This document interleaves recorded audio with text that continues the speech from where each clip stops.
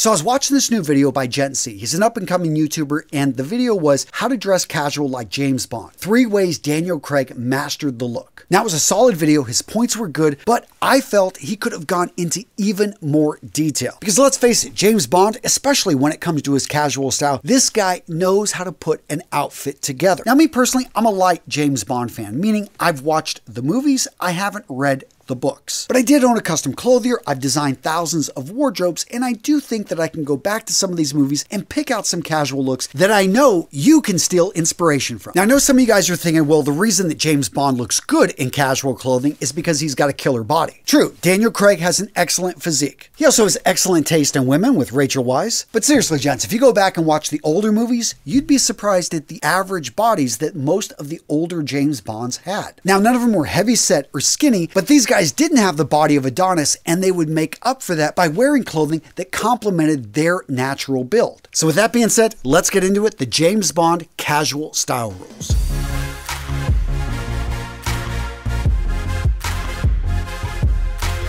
James Bond casual style rule number 1, know the name of your tailor. So I'm not going to spend too much time on this point, but it's safe to say that every single piece of clothing we see Daniel Craig or any other version of James Bond wearing in a movie, this has been adjusted to fit their body. For a lot of guys, the only time that they ever use the services of a tailor are when they get it for free if they're buying a suit that they have to wear for a wedding. Gents, if you want to look like James Bond, you got to start thinking like James Bond. All of his clothing is adjusted to fit him better. Now, of course, his suits are adjusted, but that polo shirt, those jeans, those trousers, and you better believe those sports jackets have all been slightly adjusted to fit him perfectly. Maybe it's the hemming of the trousers, getting rid of a little bit of excess material around the arms on those polos. And I know some of you guys are saying, well, just hit the gym. Well, in the meantime, get the clothing that you have to fit your body now, and make sure when you buy something off the rack, it fits you to as close as perfect as possible. Now, gents, if you're looking for a simple way to step up your grooming, improve your style without really having to do anything to your routine, except add one step to when you brush your hair, gents, you need to check out Laifen and their line of hair dryers. Seriously, I've got 2 of these things,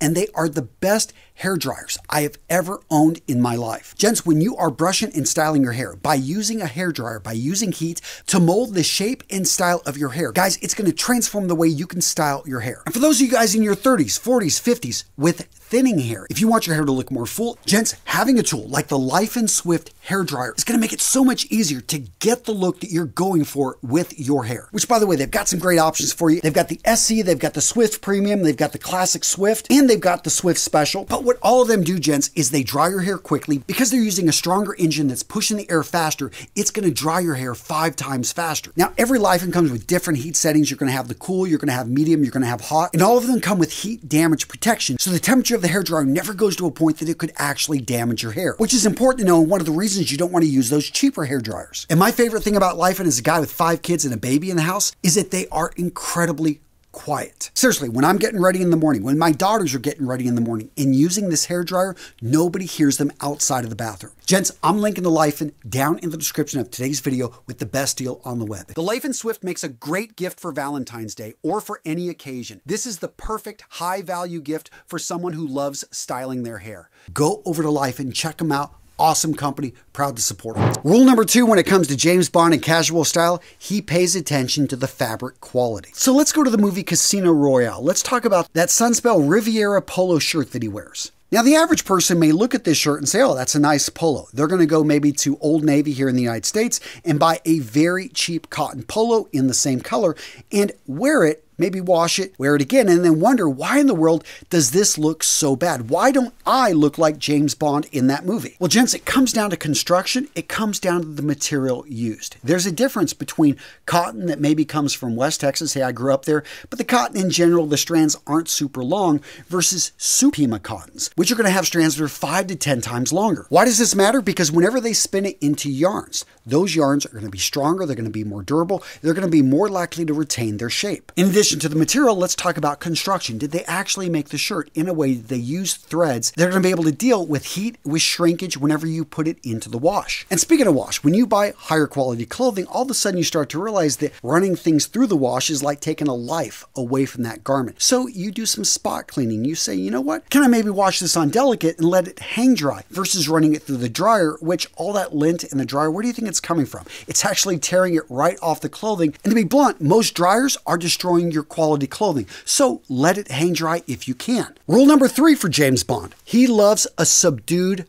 color palette. Gray Tom Ford suits, a navy peacoat, a John Varvatos racer jacket in black. Again, across the movies, when we look at his casual wardrobe, we're going to see earth tones again and again. This is because they're versatile, they're easy to mix and match, and they're timeless in their overall feel. That's why whenever you watch one of these movies 10 years later, they don't actually feel that dated. Now, this next style rule is great for your budget because you can spend good money on some of these pieces and not have to worry about them going out of style, because most of the items in James Bond's casual wardrobe are classic, timeless pieces that will be around for decades. So in the movie Quantum of Solace, we see that Harrington jacket by Tom Ford. That's timeless. Harringtons have been around for decades. The same thing in Spectre, that matchless suede Blouson jacket. The lighter color in the suede make it a bit flashy, but that Blouson style, that's been around since the 1940s and 50s. The classic Henley long sleeve t-shirt that he's wearing in No Time to Die.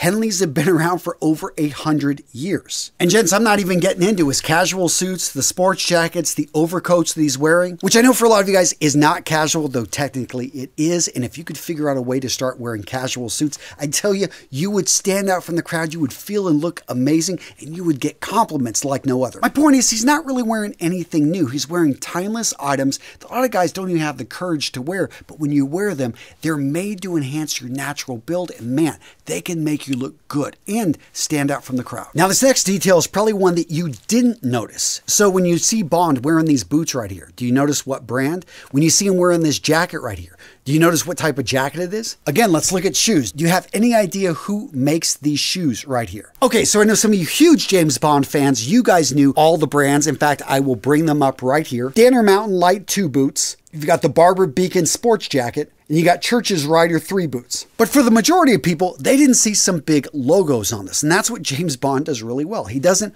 sport logos. He keeps things really muted, really simple, timeless. You don't need to wear a big logo to look good in your casual clothing. And speaking of those boots, let's talk about this next point, functional elegance. So a lot of people, they see higher end, high priced items and they think, oh, they're just overcharging. Well, yes, that happens sometimes, but not always. You've still got brands out there that make a very high quality item that's going to last you a lifetime and does an exceptional job of what it was designed to do. 2 brands I just mentioned, Barber when it comes to jackets, Danner when it comes to boots, both of them still at the top of their trade when it comes to making an item that is functional and gets the job done. Let's talk about that navy ribbed army sweater that he wears in No Time to Die. Now in the Marine Corps, we had our Wooly Pulley, but I have to say that this one just looks like it's easier to match, a lot more versatile in the color, and that shoulder design is so on point. To anyone that's not familiar with military sweaters, most of them have that fabric right on there because it's made just to make the sweater more durable when you layer it under jackets. Which takes me to my next point. James Bond is an expert when it comes to layering. Now, obviously, you're probably not going to do much layering when it's hot, but in the cool, when it comes to casual weather, this is when all of a sudden you can bring in a variety of colors.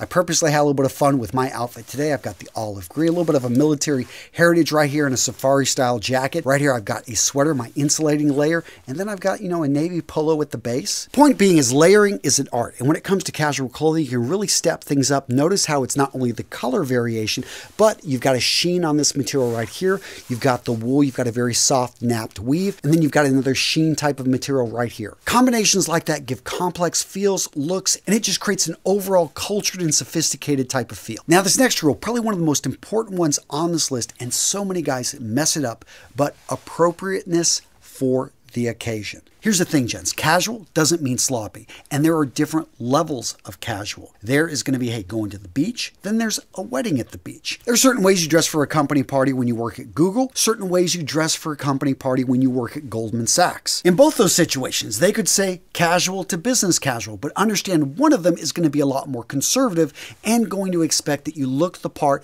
of the person that, yeah, they expect you to be. I know, these unspoken dress codes can make things confusing, but understand, gents, there is always a dress code. Otherwise, you could walk around naked, right? All right, gents, so if you like James Bond, you are going to love this video. Boom, right here. Yeah, go check it out. A solid video. Come on, James Bond. Yeah, you're going to love this one. Come on, click it right here. Come on, I don't want to ruin it for you. Click the video. It's solid. Boom, right there.